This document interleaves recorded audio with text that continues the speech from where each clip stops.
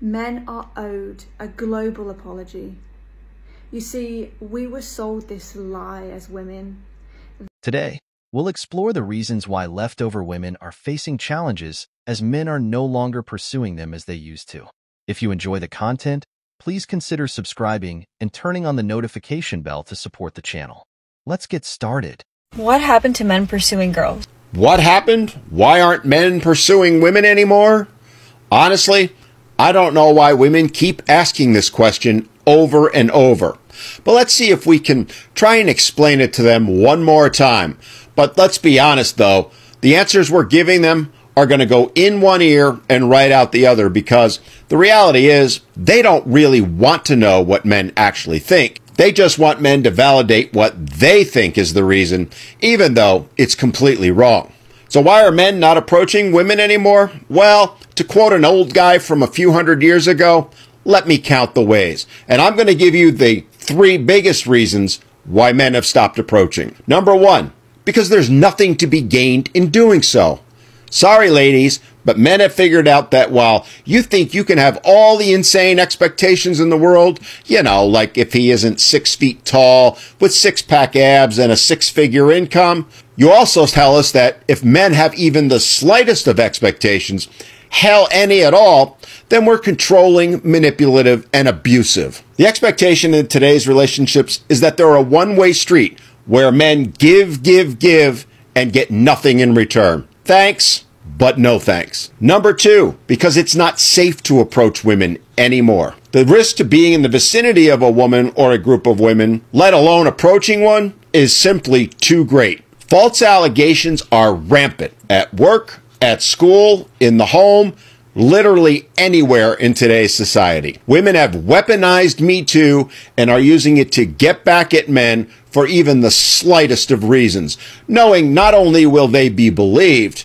even when it's been proven beyond a doubt that they're lying, but that they'll get a ton of sympathy for the trauma they faced. Approaching a woman nowadays isn't just taking the risk of getting mocked, made fun of, or told to go away, incel. It carries the very real risk of arrest, prison, and having your life destroyed. Ask yourselves, ladies, would you be willing to take that risk, knowing that if you just happen to pick the wrong person to approach, they'll destroy your life just because they can? Yeah, I didn't think so. And finally, number 3, the biggest and best reason of all.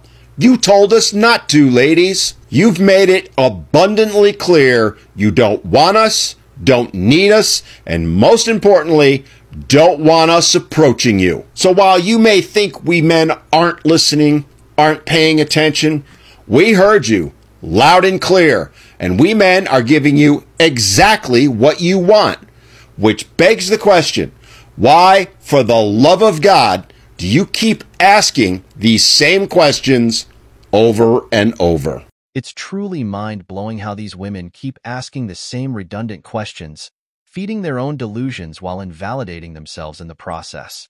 It's like taking a giant step backward. The attitudes towards men over the last 15 years have made it too dangerous and simply not worth it for us to chase or approach women anymore.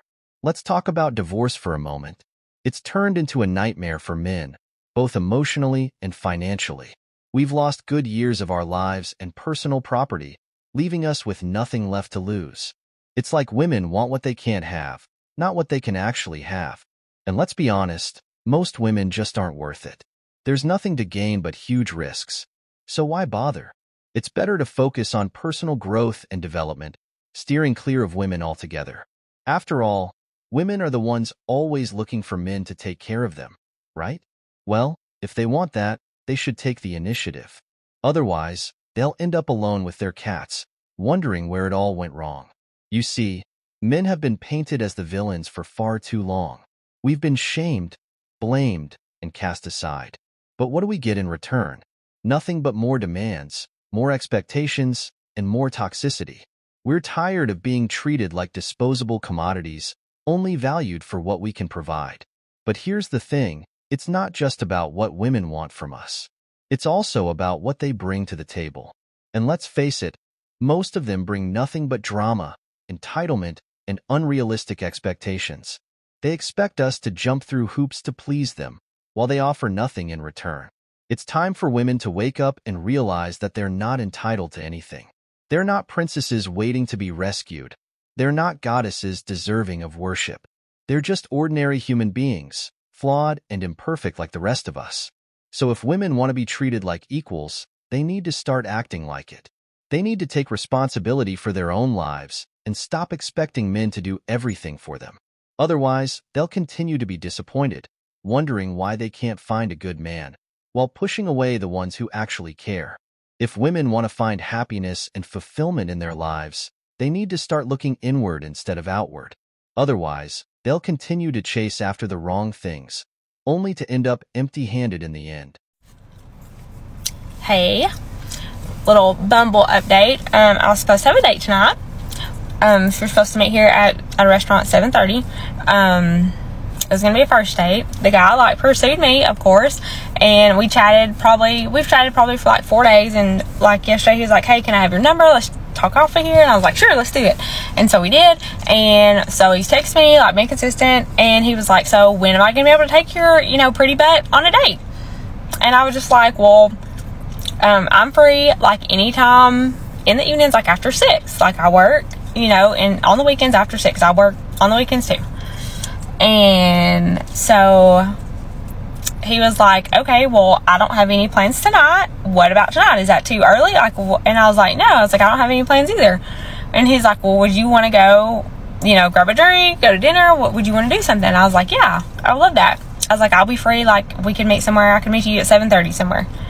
Okay, where do you want to go? You just pick a restaurant, and I'll meet you there. And he did. Love that. So he, we text up until about 6:30, and so at 6:40 I was like, hey, it'll be 15 minutes and I'll be leaving. It takes me about 15 to get there. Nothing. So I was like, okay, cool. So then I texted him at 7 when I was leaving. I was like, hey, I'm on my way. Nothing. So then I get to the restaurant, and it's about 7:20, and I'm not early for anything. We're supposed to meet at 7:30. I'm normally here right at 7:30, but I was early. And so I called him because I was like, well, maybe he's driving. I don't know how far it takes him.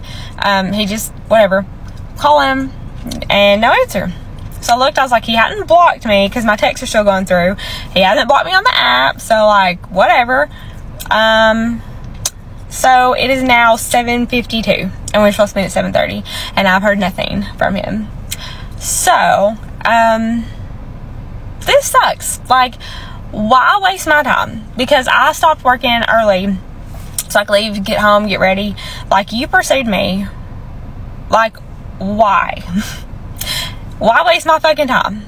That's what pisses me off about dating in this world is be a damn adult and cancel.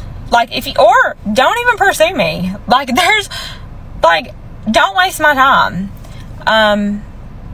It's very frustrating. Just to be I've wasted my time, wasted makeup, to come here, wasted gas, and then just for you to not show up when all you had to do was, I don't know, not talk to me or just not ask me out. What's the purpose of it? But here we are again, 4th time. Cool. Absolutely. It's amazing how something as seemingly small as chewing gum can be such a turnoff during a date. Men are indeed intelligent beings who reflect on every conversation, analyzing whether there's potential for something more. And let's be real here. If a woman is chomping on her gum like a cow, it's definitely not sending the right vibes. It's clear that this guy wasn't feeling like he was going to get what he wanted from her. Maybe he sensed a lack of chemistry or compatibility. And you know what? That's perfectly okay. Men are starting to realize that they don't need to settle for someone who doesn't meet their standards. In fact, some men are even taking it a step further and standing girls up on first dates to see how they react. It's a bit extreme, sure, but it's a clear sign of how fed up some guys are with the entitlement and game playing that seems to be rampant in the dating scene. And let's not forget about those chads who are spinning women up with false hope, only to ghost them later on. It's a cruel game, and unfortunately, it seems like some women are falling right into the trap. But here's the thing. True connection and chemistry can't be forced. You'll find everything you want in a man when you least expect it. And for many men, drama is an absolute deal breaker.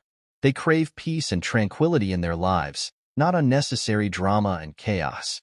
So it's no wonder that modern Western women are struggling to find the right man. If they continue down this path of drama and entitlement, they may find themselves doomed to a life of loneliness and disappointment. But hey, maybe it's time for a reality check. Maybe it's time to start appreciating the good men who are out there, instead of playing games and chasing after something that may never materialize. I have had multiple men in my adult life ask me the same question. Megan, you seem great. You seem awesome. How come you've never had a boyfriend? How am I supposed to answer that? Because yeah, I am great. I am awesome. But it's like when you go to a job interview and they're like, what experience do you have? And you're like, well, actually, this is going to be my first job, but like, I'm really prepared for it. I went to college. I got all the classes done. Like, I know exactly what this job needs from me. But they're like, but you've never had experience? You've never done this job before? And they don't hire you. That's how I currently feel. Because, again, multiple men in my adult life who I have talked to have asked me that question, and I say the same thing back, like, I don't know. Because I do feel like I'm prepared for this. I am not hiding anything from you guys. There's not some weird skeleton in my closet. No human skeletons. And I know, without a shadow of a doubt in my heart, that there's going to be some keyboard warrior who looks at me and he says, you know the reason. You know the reason. It's because you're fat. You know the reason. Honey, I know. I have a mirror. But a plentiful people find love. So shut it. Anyway. And with this whole Shoot My Shot series that I've been doing on TikTok, by the way, sorry there have been no updates, but really there have been no updates. Sorry. But a lot of you guys in my comments have been like, Megan, how are you single? Yeah, I don't know. And I know that this path is not an abnormal one for a lot of people. I know that there are a lot of people who are my age, older or younger, who have never had a boyfriend or a significant other. So I know that I'm not alone in this, but at what point am I not gonna be alone in this life? I don't know if I have a point to this video. I'm just upset. I'm just like, yeah, I am a catch. I know it. You know it. I just need one man. I just need one man to know it. Not just to know it, but like to follow through on it. Like, where's the follow through, people? It sounds like she's stuck in the past, reminiscing about her glory days from 20 years ago. But here's the thing. She needs a reality check. Thinking you're a great catch is one thing, but actually being one is another. And from what it sounds like, her problem isn't weight-based. It's that she's too picky and has standards that no one has met yet. Let's not forget, men have standards too. They're not just going to settle for anyone who comes along. And if she's unknowingly making people feel friend-zoned, then she's definitely not sending the right signals. But here's the real kicker. Most women aren't actively working on improving themselves. They're too focused on finding someone who meets their checklist of requirements, instead of looking inward and working on becoming the best version of themselves. Men don't like it when women appear to know it all, and don't allow them to step into their masculine energy and be the hero. It's emasculating and off-putting. So here's a piece of advice for her. Maybe it's time to start being the dominant one and asking men out. After all, men are too afraid to make the first move these days, thanks to the fear of being accused of harassment or labeled as creepy. It's time for women to take charge of their dating lives and start making things happen. I want to talk about the dating in New York because it fucking sucks. Like, every single situationship and like thing that I've been in has gone so left, and I'm like, is it me? Like, what did I do? And I sit here and I reflect, and it's like, I give so much, like, I hate it that I'm such like a lover girl, even though I don't really like look like it. Like when I love so hard. And like, oh God. And it's like every situationship that I've been in, I'm like, and it just goes left. I'm like, is it me? Like, what did I do? And it's just like, I don't know. Like, I'm so over it. Like, I don't want to do the dating apps anymore. Like, I'm done with dating. Like, before I met you, I was at peace. And then I met you, and we hung out, and, like, did the thing. And it was so good, and I was so happy, and I was so comfortable, and, like, everything was great. And then it goes left, and it's like, you disturbed my peace, you know? Like, I'm just, like, so done. Every time I give it another try, and I end up, like, really finding a connection with someone, something ends up happening. And I always think that, like, I'm the one who fucked it up. And I'm like, ugh. Like, I swear to God, the rate that this is going, I just give up. Like, I totally give up. I'm done. I surrender. Like, I'm just going to accept the fact that I want to be alone for the rest of my life, because I'm never going to find my person, because every time I do, and every time I think I found someone, I didn't. And they end up just leaving.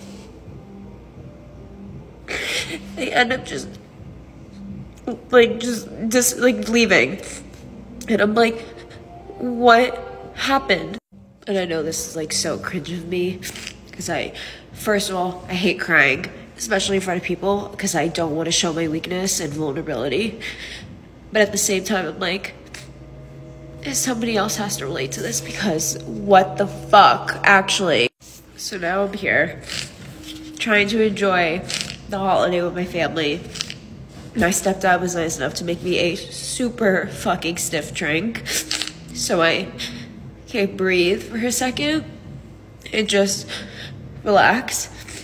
But yeah, how's your Sunday? It's a familiar tale. Chad swoops in once again, leaving these modern women in a whirlwind of confusion and heartache. Chads have become a nightmare for these women, luring them onto a carousel of false promises and fleeting affection, only to leave them stranded in the vast expanse of the dating pool. But let's not mince words here.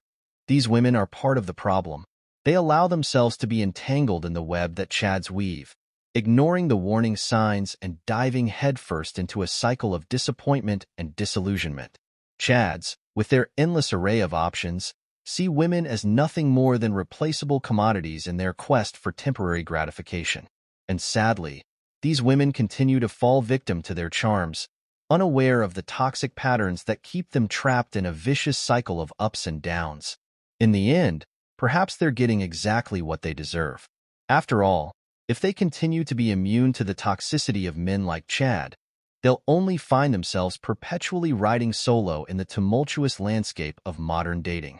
Men are owed a global apology. You see, we were sold this lie as women that we could have the most perfect man, we could have everything we've ever wanted, and all our desires and dreams would come true. But it really was an illusion. It really was false. And what it's done for women is it's kept them single, because the agenda of it was to remove the woman from the home and to stop the man wanting to return to it. So my global apology to men is that I'm sorry that I always thought I knew more, and I'm sorry that I didn't let you lead, and I'm sorry that because of that, you would have never felt good enough. And that's simply not true. You are good enough, and we do appreciate you, and we do love you so much. And I'm sorry that those actions of mine made you feel like you weren't enough. The truth was that I didn't feel like I was enough, and I was projecting that onto you, and you didn't deserve that. So that's my global apology to all men. Ladies, use the comment section below. What is your apologies? What do you want to say sorry for? What is your global apology to men? It's commendable that she's finally stepping up and taking accountability, but let's delve deeper into the situation. The truth is, it might be a little too late for her to realize the gravity of her actions.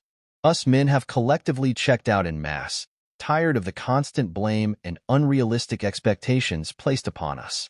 Now, there's a line of women eager to be part of our lives, but they only get our time when it's convenient for us. This woman, once a relationship and marriage coach, has finally come to terms with the fact that she can't do it alone. For years, she's been part of the culture that trashed men, projected insecurities onto them, and placed blame on them for not meeting unrealistic standards. But as reality hits her hard, especially as she's hit the proverbial wall, it's time for her to face the music. It's time for her to realize that us men are the prize, and women can't thrive without us. Perhaps it's time for her to start showing genuine appreciation for the value that men bring to the table. This isn't just about her. It's about a larger societal shift that needs to take place. Women need to understand that men are not disposable commodities to be discarded at will. We deserve respect, appreciation, and reciprocity in our relationships. As she navigates this realization, it's up to us men to decide if we're willing to give her another chance. But until then, she and other women needs to recognize the error of their ways and work towards genuine change. After all, actions speak louder than words, and it's time for them to demonstrate their commitment to fostering healthy, respectful relationships with men.